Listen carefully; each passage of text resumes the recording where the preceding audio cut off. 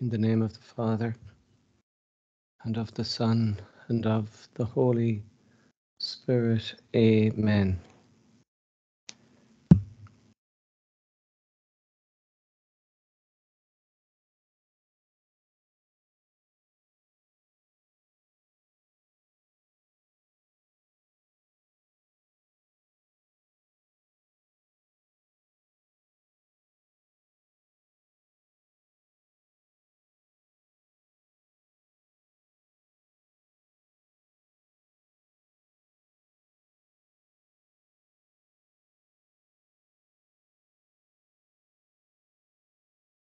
There is always a sound, a voice that wants to speak to us. It wants to communicate in and through everything, nature, creation. All that is beautiful has its voice.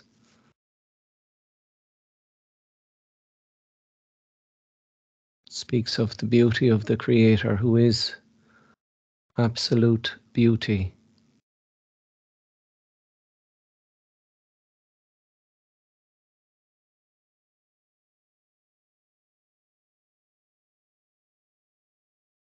To recognize that beauty, we must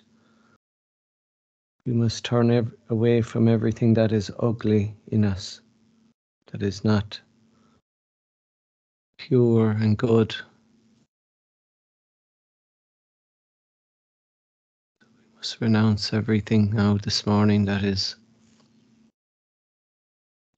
alien to what is the most beautiful.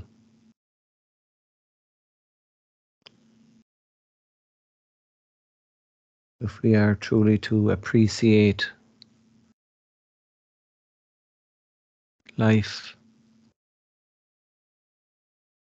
appreciate the one who created life, our Creator, if we are to truly hear his voice of beauty and appropriate that beauty into our own hearts and minds and lives, that we may be transformed by beauty. So we need to stop now before this truth. Oh, that today you would listen to his voice. Let us not harden our hearts.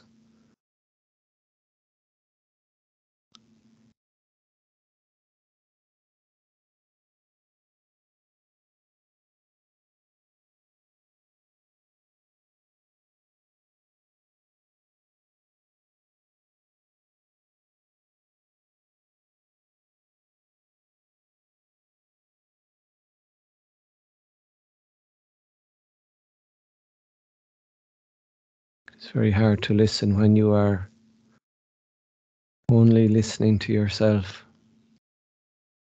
When we are self-absorbed, self-controlling, in charge of every voice, that we are afraid to trust in anything, only ourselves. And so we find ourselves responsible as if we are God.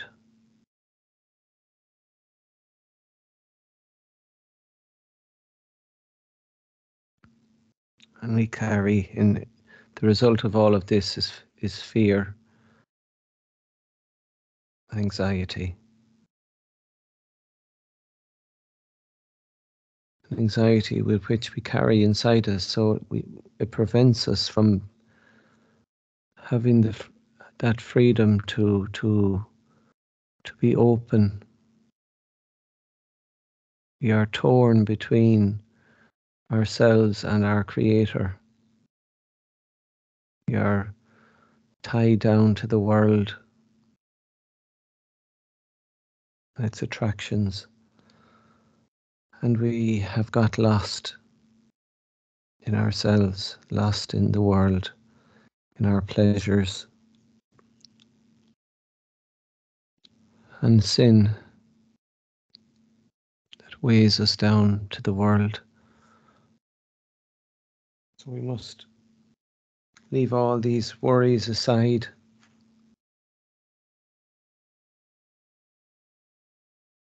We have to be courageous to renounce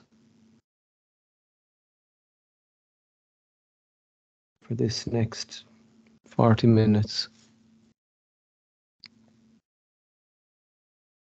If we carry the world with us, we will never leave the world. We'll never transcend. We will continue to feel guilty and burdened and worried and under pressure. We're always at the threshold of true life.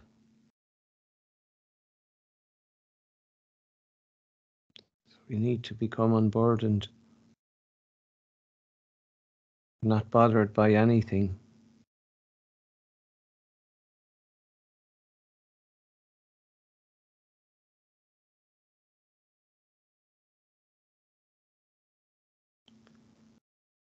We need to be able to take off all of this weight, this pressure that we put our lives under, our being under. If we are to really encounter the Lord, to encounter our baptism, the Father and the Son and the Spirit,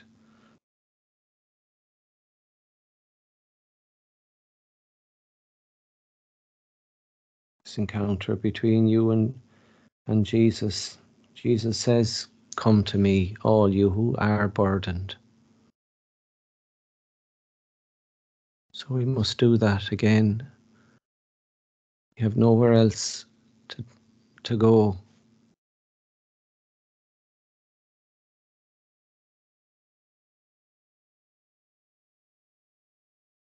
We have no one else to turn to.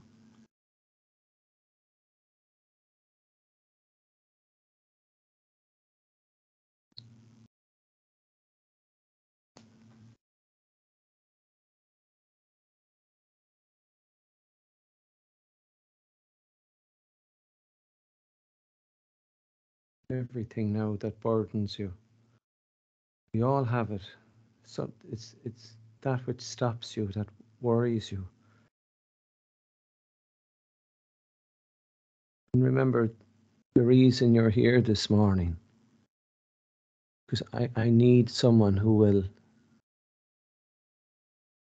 restore me, who will save me from all of this, because I am crying, I am suffering, I am burdened by the world, by the flesh and the devil. I'm being attacked in my body and my mind.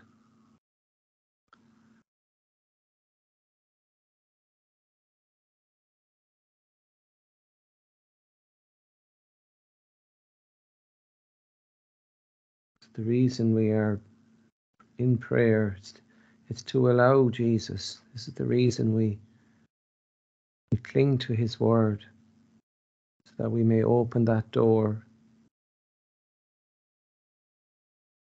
so that we may see the way to go.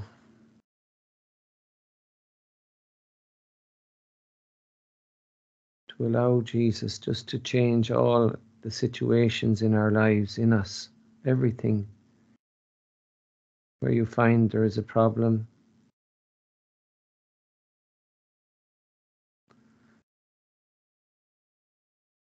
in your life, in your family, in your work, in you. Bring everything with you now. And really try to leave that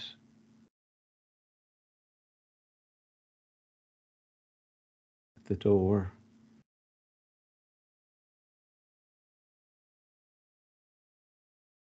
Just show Jesus everything you want to be changed. Just bring it before him. There it is, Lord. Here is my sin. And admit it.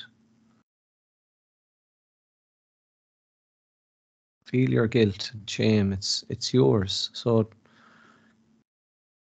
show the Lord everything.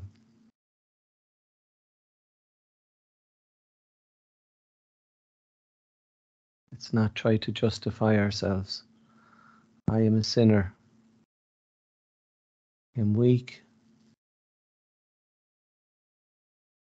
I've hurt others and myself by my sin, impurities, my jealousies,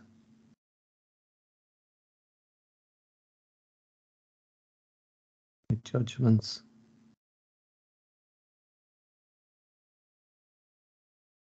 every negative word.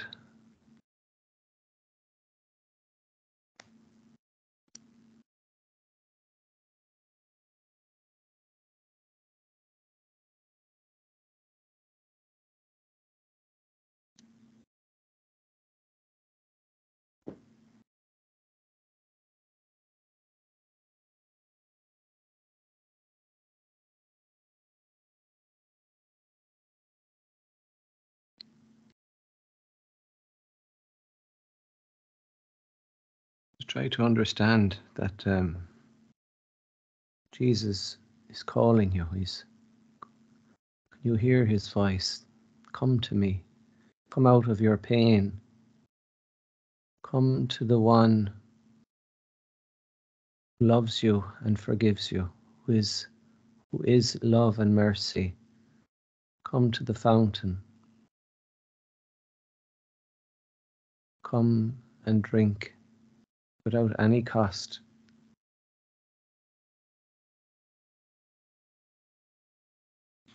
Just tell him what's bothering you. Tell him, Jesus, this is pressure I'm under. I'm physically unwell. I'm tired. I've lost my zeal. I don't feel up to anything anymore.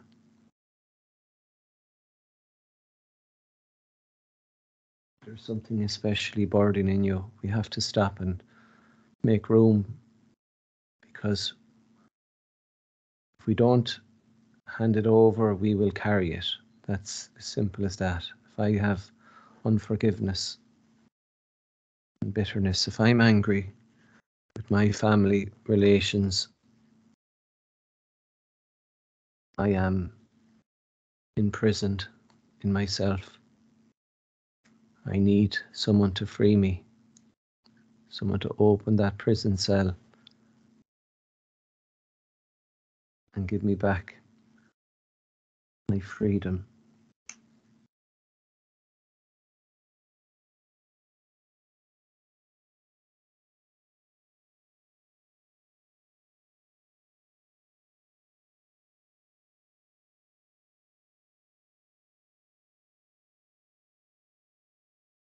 Cast your burdens onto Jesus.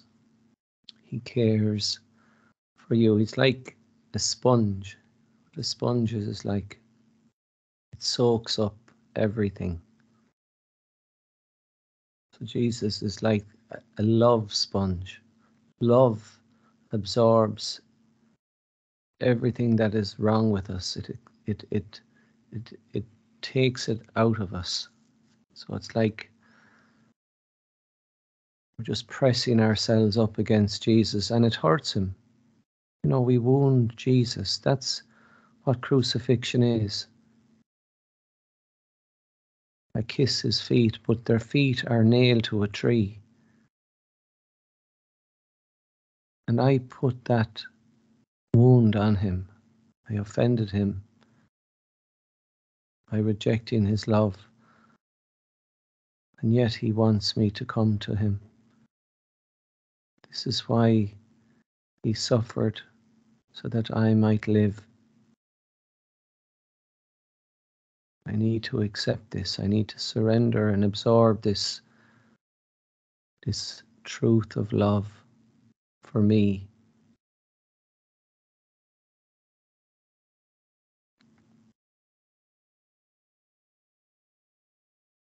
So as you press yourself up against the Lord, just experience Him soaking up everything that is evil in you. That's His precious blood soaking everything in, taking everything from you, every worry, every sin and guilt, shame, anxiety.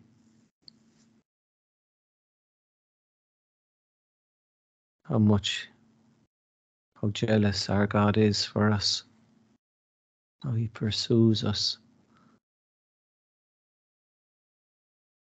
My child, do not be afraid.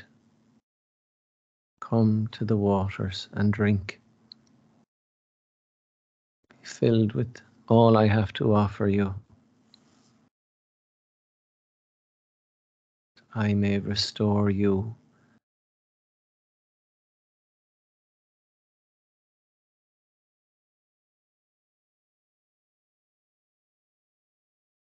I am here with you. It is I who have come to you. You're not alone, and I want to help you, says the Lord. I want to take you out of the world and lift you up into my arms. So I can't stop telling you to come to me.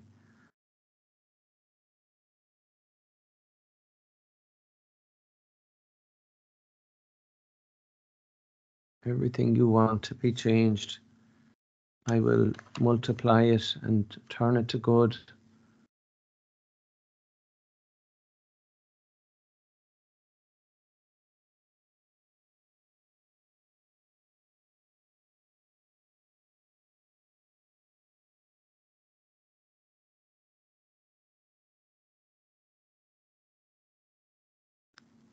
You have a habit of complaining. Some of us have. We just love to kind of see the negative of, we're afraid of, we're just trepid, afraid to open our mouths.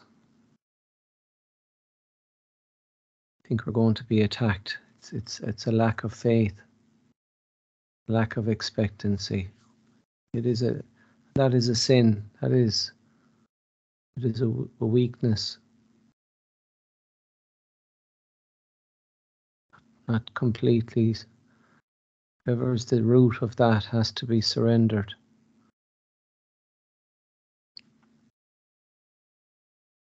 We all lack that confidence.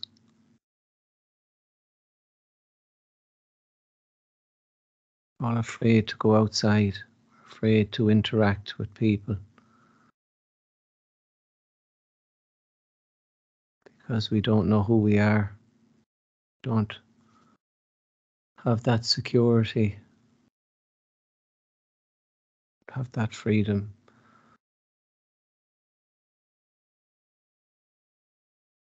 So give that sin to Jesus.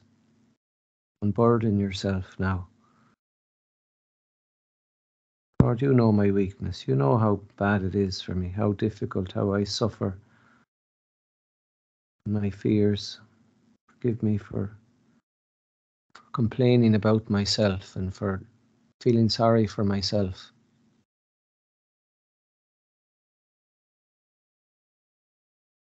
And feeling sorry for other people. Being absorbed with my children especially, worrying about them and complaining. It's all a lack of faith. It's, who are you? Who are you? Are you God or are you a child of God?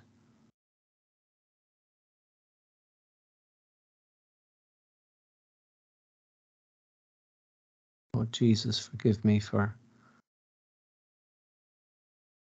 being so critical, so judgmental, and so negative in my attitude to life, to my family. Forgive my lack of faith.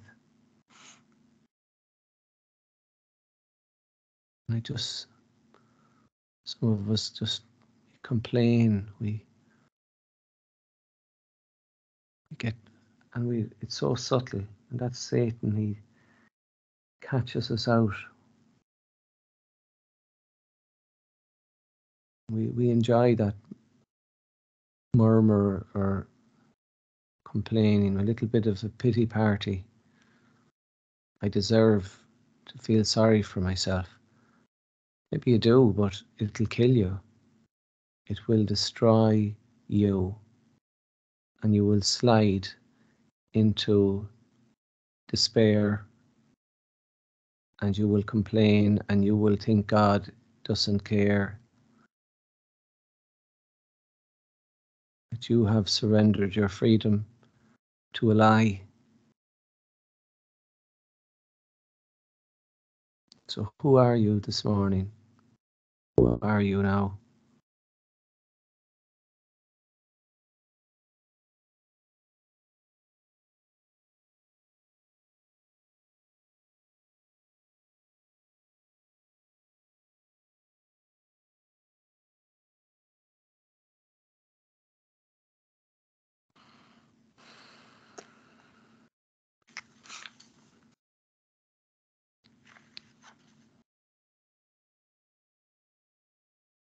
It's always the people who are closest to us that are hurting us the most, because we can be so demanding of love from them. We see them as God, and we expect them to do what we say and ask. Our children, our spouses, our brothers and sisters, our parents.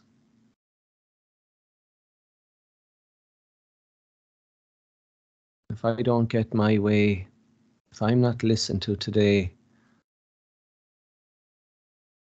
if they're not up to scratch, maybe the people at work, like, who do I think I am to judge the world and its people?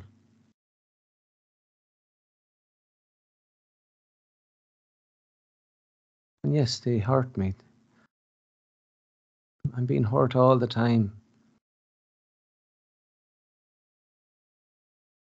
I find it hard to accept certain people, especially our superiors at work. We step back from them. We're afraid of them. We don't want to meet people. We don't want to. Friends, let us recognize these people. We have to give all of them, give all of that to Jesus. Oh, just tell Jesus, look, Jesus, I'm sorry. I just find it so hard to face that person today. My husband. I have to go down now and face him. And I have to face that. I have to go to work. I have to face them. I have to face this. I just find it so, I can't forgive that person. It just hurt me terribly. That pain is still so present in me.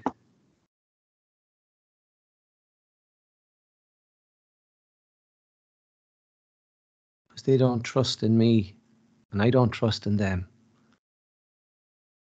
And we're both hurting, and we're living together. What a wretched man I am. Who will save me from this plight?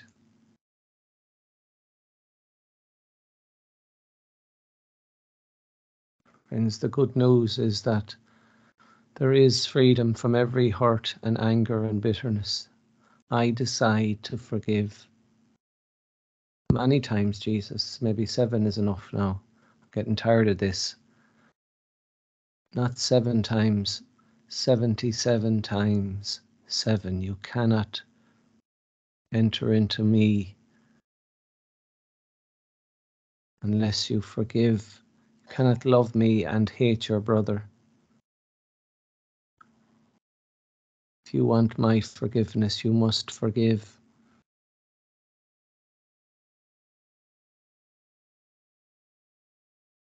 So let's find that person. Who is the person you can't accept? You really oppose all the time. You're constantly maybe talking negatively about them. And you enjoy when others join in that converse.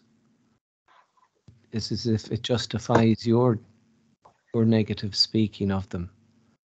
You have a right to do it. So you judge, and then we really find it hard to talk to them. We see them then, we meet them, and in our spirit we know we're so guilt-ridden then. We're hardly able to look them in the eyes because we've destroyed their dignity, and they are suffering. Even though they heard nothing, they know there's something wrong.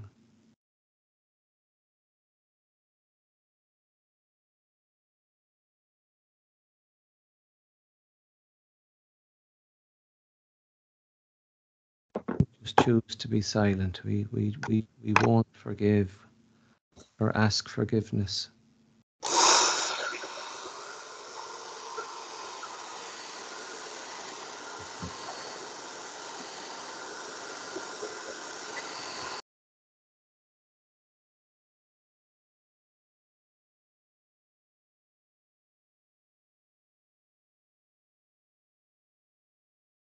Jesus, you know that's the problem. You know that's the nail in my coffin that is keeping me in the tomb. It's what's killing me. I'm sorry for judging. I'm sorry for offending.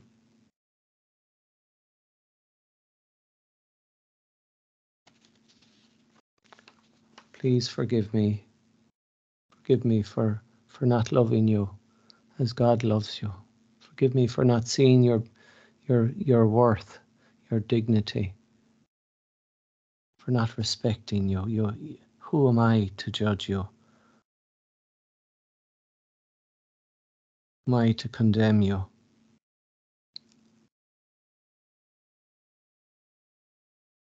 Are you too not suffering as I am suffering?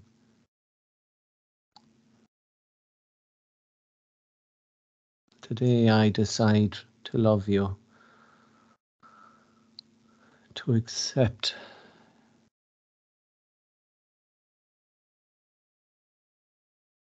you in your weaknesses and your failings and your inabilities.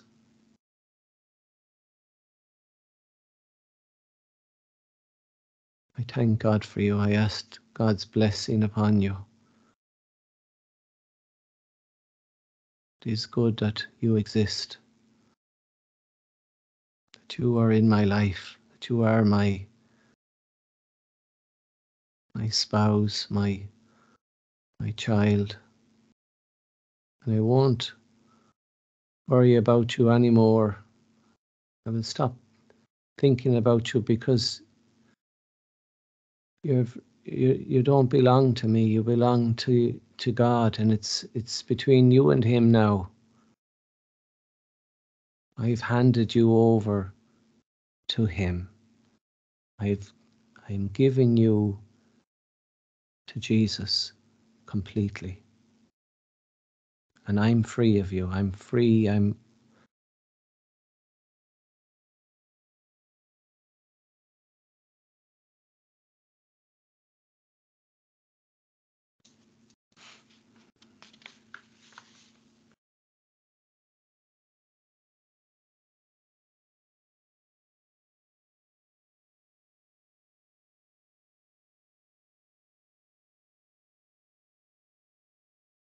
Thank you, Lord, for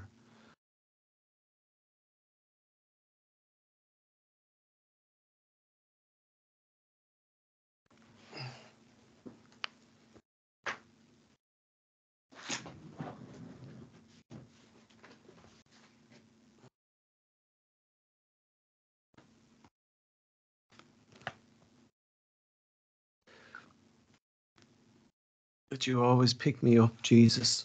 Thank you, Lord. You are my friend who supports me. Thank you, Jesus, for that we can be partners again today. And maybe it was you, Lord, who let me fall in the first place. Let this happen so that I would learn that you are with me, and I need you, Jesus. I need, like a child needs its mother. Maybe you let that child fall just so that I would learn by my mistakes. But I will not despair. I will come back to you. And I don't believe you would allow me to suffer more than I am able for. Because you only love me and are constant in your affection for me, Lord.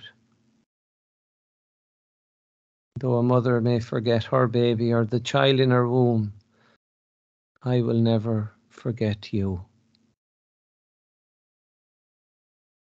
I am jealous for you,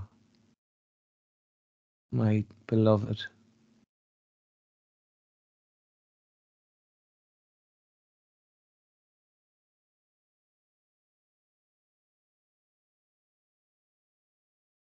You will never let us, Jesus,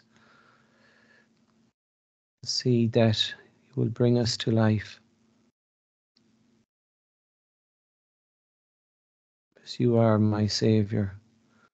When I fall, you hold me, pick me up lovingly, and just graciously and very quickly raise me up again and dust me off. That brings me great joy and strength and hope to keep going. This path to you, Lord, path to your love.